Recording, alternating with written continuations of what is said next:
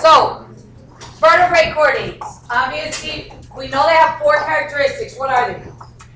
Just say them. Notochord, dorsal hollow nerve cord, tail, pharyngeal slits. But these are different from inverts because they also are going to develop a backbone, which are most chordates. Most chordates develop a backbone. They also have a skull. So you could already see more of a complex system forming from our inverts and our invertebrate chordates. The first 3 classes in the phylum Chordata, which has a super subphylum Vertebrata, and you don't have to know that, okay, are all fish.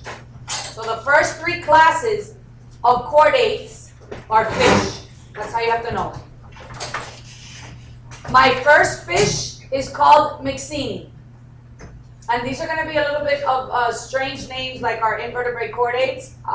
That's just the way it is. They are referenced as jawless fish. So they're fish that have the 4 characteristics of chordates. They have a backbone, but they don't have a jaw. Okay? Then you've got chondrichthyes. Think of C for chondrichthyes, C for cartilage. They have skeletons made up of cartilage. You have that too, but you also have bones. So the last fish is Osteichthyes. And has anybody ever seen that O word or referenced it with something? Osteoporosis, which is a disease involving your bones. Well, these are bony fish. So my jawless fish, and you see the shape that they could form. All you have to know is a lamprey is an example of a jawless fish. What do we call jawless fish? Myxini. So examples of Myxini are lampreys and they're jawless fish. There's another close-up picture. That's their mouth.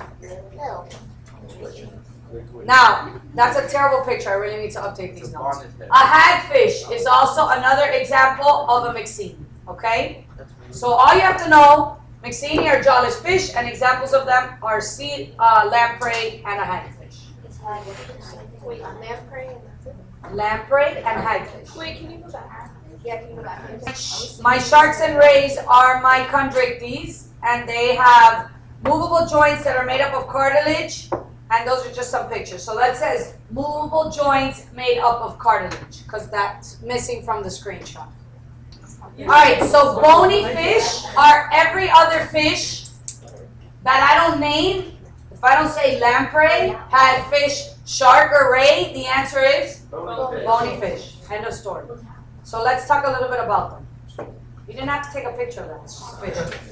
So, and here's some examples. Your typical goldfish, a tuna. This is the fish we're going to dissect. It's not a turpin, it's a perch.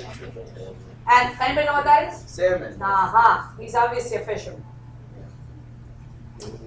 So, I'm going to talk a little bit about the respiratory of fish, which is a unique system that fish represent.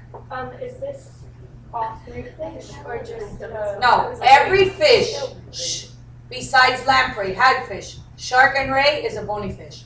I just gave you some examples. No, but is this the respiratory Respiratory system of most fish, which are bony fish. Okay? So our main focus is bony fish. Bless you. So there is a structure called an operculum, and it is a bony covering that forms on each side of the gills. So it's like the gill protector, let's say. Okay, you're going to be able to see that when you dissect the fish. And here's a picture. These are fish that are color-coded. When you buy fish for dissections, you can buy them with color coats. And the green would be the operculum, and underneath you could see the gills. And our fish do not look like that because those are bloody. Ours are clean. You already saw the other. Okay? Now, another major structure of the respiratory system is the pharynx. Okay? And we're going to talk more about the pharynx when we get into our other organisms. The mouth is a major structure of the fish. Water is sucked in and out throughout the process, and the water is what gives the fish the gas that they need in order to breathe. So it's involved in the gas exchange. I want you to underline the word gills too, because they are also a major part of the respiratory system. I'm going to talk about it in the next slide. So you have operculum, gills, pharynx, and mouth. So here is the process, okay? And I know you've seen this process, you just don't realize. The operculum closes. You please send Matthew and him. So the operculum closes, it's on the side of the gills, and the mouth opens. What do you think is going to happen next? The water. Water is sucked in, okay? Then what is going to happen? He's going to be taken out from the water. By what? By gills. The gills are going to exchange the gases, and then what's going to happen? He's going to close his mouth. He's going to the water comes out. Close its mouth and what? Those slits or whatever open. Good. It closes its mouth, operculum opens, and water gets pushed out.